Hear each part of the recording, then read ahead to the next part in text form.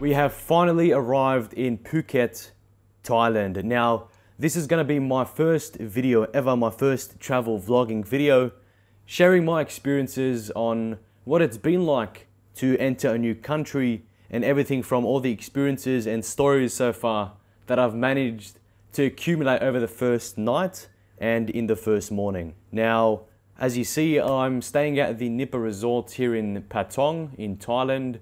We're pretty much near the main strip where everything goes down, and that was where we first visited, where we spent about 7 hours. I didn't end up sleeping till about 4 a.m. here in Thailand, which is roughly 7 a.m. to 8 a.m. back in Australia, which means I stayed up for 26 hours straight. Now, here are my experiences so far. First impressions entering the Thailand airport. Let's say it's every man for himself. So everyone is trying to get money from you immediately. That was first impressions. You pay this guy money to skip 100 people, he'll take money, and you skip 100 people. Now, I had some people that I was traveling with where one guy just transferred over 200 Australian dollars to Butt, and that's how we were able to get from the airport itself to where we were meant to be staying right here in Nipa Resort. Going from the airport to here, very, very cheap. We got one massive minibus. It only costed us, I believe it was 1,200 baht for 11 people. So translate that to Australian dollars. I mean, you're looking at $30 per person, if that. Then we paid for express skipping of the line, where that was 200 baht, which again is about $8 Australian. Then we arrived immediately in Nipa Resort. We prepaid for that. It was a total of 650 Australian dollars. And keep in mind, we're staying here for 7 days. Once we got on the strip, we immediately found the best currency exchange. Now, these currency exchanges here in Thailand itself, like on the main strip and in Patong itself, is significantly better than anywhere else you would find. Most banks as well have a 3% conversions. Now I'm referring to your normal local bank. It could be in the US, the UK or Australia. They have like a 3% conversion. I have a Macquarie bank account at 0% conversion.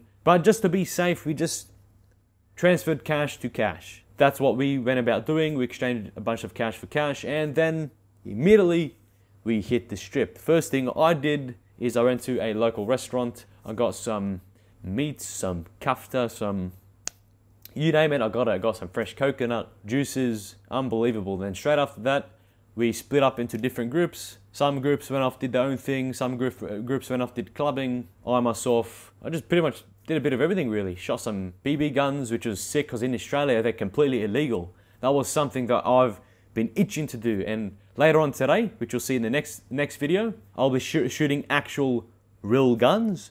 There's a massive itinerary of what we plan on doing. I'm so bloody keen for this trip. We still have 6 more days. Now, here are my final conclusions so far of Thailand itself. Now, I am going to be blunt. If you're not happy with what I say, it is what it is. But this is my experience and it's just my opinion. Roads from the airport to where we are staying now is pretty much identical to Sydney. The roads are pretty much the same. What I did realize is there's pretty much trash at every single light pole. There's trash everywhere. Once we got onto the strip itself, I'm going to be blunt, it smelled like absolute shit. There's just shit everywhere. It just smelled like shit. I don't know if it was the durian or it was just, yeah, it just stunk like shit. It was most likely just that trash that was laid about everywhere and didn't get cleaned up. Now, that was a different experience this morning, by the way. I walked the strip this morning to get some breakfast at I think it was an Australian restaurant. It had like Australian food and English food, but the strip didn't stink like that this morning and there wasn't trash there. So I think it's just a night thing. So if you are gonna walk the strip at night time, do keep in mind that you're just gonna stink like shit, all right? Other than that, the air quality is completely different to Sydney. That's another thing I realized. I've got very sensitive lungs, not bronchitis, it's just super sensitive lungs to where any smoking, which that's another point by the way, any smoking, it hits me like a ton of bricks. So the air quality, the smell, one more thing. Now this one, I really don't like this one. I don't like that they made this change here in Thailand because it wasn't like this 1.5, 2 years ago, I've been told. cannabis, marijuana. Well, no good. Every second store, there is a cannabis marijuana store, whatever you want to call it. However you translate it to in your culture, your country, every second store is a cannabis store. Everyone's trying to sell you weed here. Now, if you have sensitive lungs like me, you're gonna hate it because you're pretty much getting secondhand whiffs every single step you take, and you better keep hydrated on water, otherwise, yeah, it's gonna hit you like a ton of bricks. All three of these things: the smell, the pollution. I wouldn't call it pollution. It's just thicker. Look, the air quality is not the greatest in comparison to where I'm from, Sydney. And the other thing was the cannabis smell is just thick, heavy, and doesn't matter where you're going on that strip, you're gonna cop whiffs upon whiffs.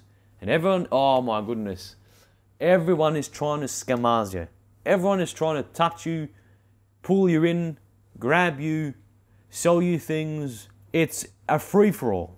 Every man for himself. And I'm not gonna touch base on the obvious being, how can I put this lightly? I don't think I should mention it. The she-males, can I say that? I don't know. The she-males here in Thailand, they're bloody abundant. And you gotta be very careful. Let's just keep it at that. You just gotta be very, very careful. And you have to be a comfortable person. I don't like people touching me, and I had to suck it up. It is what it is. It is what it is. You just have to live with it. People just touching you. I wasn't wearing this, by the way. I was wearing a t-shirt. So if I was wearing this, it would have been even worse. But people just touching you, grabbing you, trying to make you buy them drinks, and some positives, amazing people. So the actual, when the party life is not going off, the Thailand people are amazing people. Very respectful, very nice culture. That's another thing I've realized. The food that I've tried so far. Now, I'm going to be taking you on food vlogs as well here in Thailand. Some street food vlogs, some sweets, whatever you can get my hands on, I'm going to vlog everything. We also have a bunch of things planned. Jet skis, go-karting, ATVs, maybe the tigers, definitely shooting.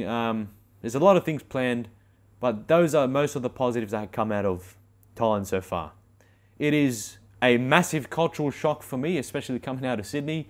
One other thing, like, I don't really care about this. Like, I don't care about money, right? But just expect to get undercut in most places. Like, if you don't check how much change they're giving you in return. Now, I'm not talking about restaurants. I'm not talking about family-owned businesses. I'm not talking about those more well-known shops. I'm talking about your average Joe convenience store in the corner. For example, we walked into a convenience store.